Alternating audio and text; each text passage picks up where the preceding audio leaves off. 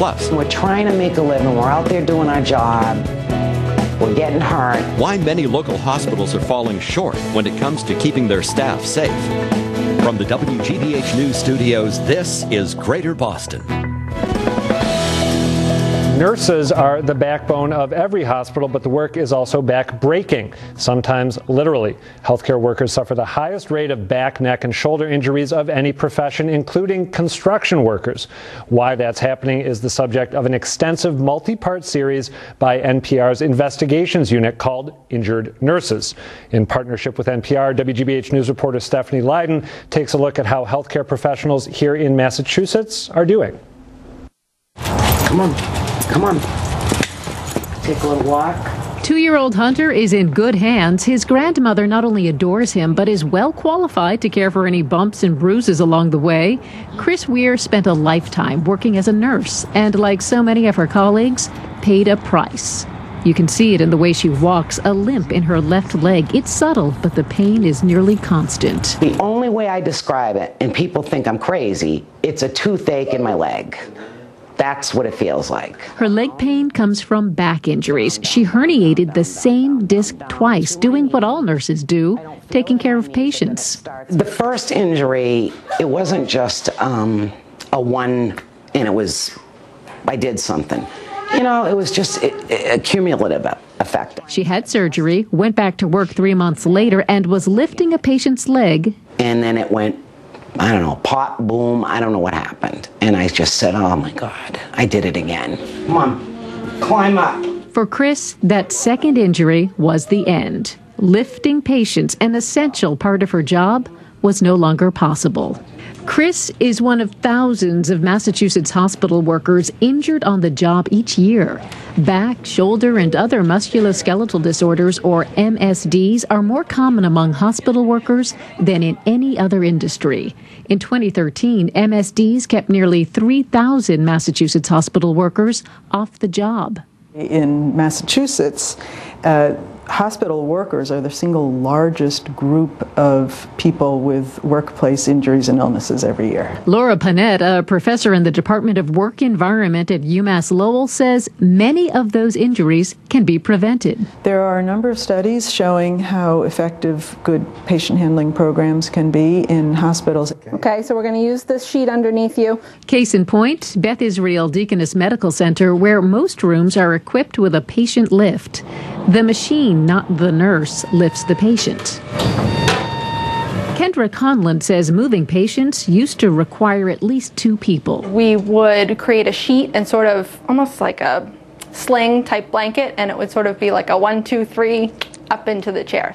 She says patients were often anxious, but supported by the lift, Lester Macklin says he feels secure. You're fully embodied in it, and it's slow. It's nothing rushed. Over the past 5 years, Beth Israel Deaconess spent $2 million on lift technology. Jackie Cakeley's job is to make sure staff use it. The payoff, patient handling injuries are down 40%. That means being able to go home and not have back pain or shoulder pain or neck pain. Yet a statewide survey indicates 2/3 of hospitals have no lifts in intensive care units, and a third don't even have protocols for safe patient handling. We have data about how long the program's been in place. Laura Panett served on a task force that sought to address that deficit with a series of recommendations. They were transmitted to the Office of the Commissioner of Public Health. And when did that happen? In August of 2013. More than a year later, the recommendations remained shelved at the Department of Public Health, much to Panett's frustration. Could these recommendations make a difference in those numbers, in those individual lives? I think we could be very substantially reducing that rate of injury.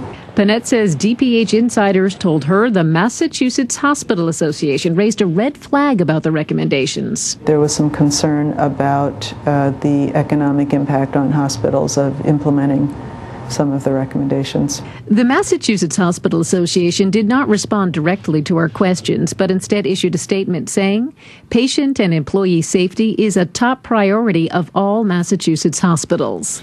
DPH refused comment, but after our calls, the recommendations for safe patient handling were finally published.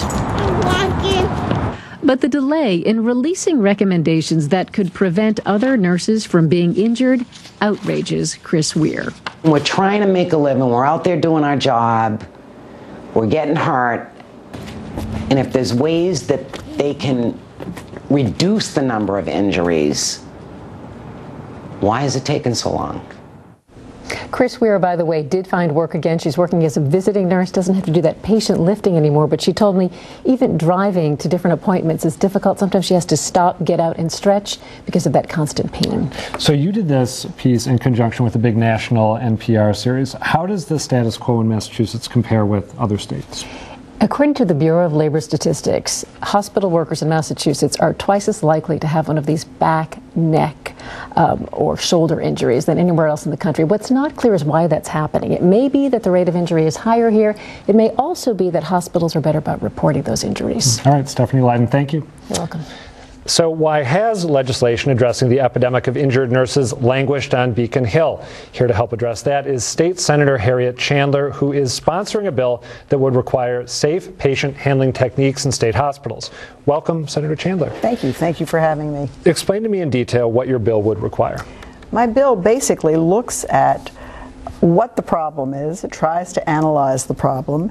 It identifies safe patient handling equipment. That's the expensive part of the bill. It sets up committees, a committee to look at and to advise a hospital or a nursing home what they should do. And it basically sets up procedures for healthcare workers. We're obviously spending a lot of money at this point in time for people who are not able to work because of injuries. 12% of nurses or nurses' aides in hospitals have these kinds of problems. 17% in nursing homes have these kinds of problems. That's pretty high. Now, as I understand it, legislation akin to your bill has been around for a decade or so and has never actually become law. Why is that? I can't say, other than to tell you that I filed this bill in the last session, and it really didn't go very far. I assume that the hospitals are not too keen on the legislation. There's a cost attached to it. We actually have some comment that the Mass Hospital Association made, I think back in 2013 when similar legislation was being considered. I think we can show viewers the provisions are impractical in nature, the MHA said, as they require a one-size-fits-all approach that does not take into account different hospital types and sizes. What do you say to that? I would say that's really not true because it sets up a committee in every hospital or every nursing home to look at that specific hospital or nursing home's problems and to come to grips with it. What kind of equipment, what kind of problems they have, what kind of equipment is needed. There should be no manual transfer of patients at this point. So your bill, you would say, is not a one-size-fits-all? I would say it isn't. You mentioned cost a moment ago. How much does one of those slings that we saw the patient being transported I can't give you a real answer to that, but clearly it's a cost you either pay now or you pay later. If we don't have the equipment, certainly there are going to be people who are going to be injured as a result of it, and that's going to cost money. You're talking about requirements involving equipment and also new protocols. Is there any doubt that the changes that you're talking about are effective, that they would reduce injury? I believe in other states we have already seen it, and in your own cut that you showed of Beth Israel Hospital, you showed exactly how it has improved the situation there. All right, Senator Harriet Chandler, thank you. You can find much more from NPR's series Injured Nurses on 89.7 WGBH Radio, as well as online at WGBHnews.org.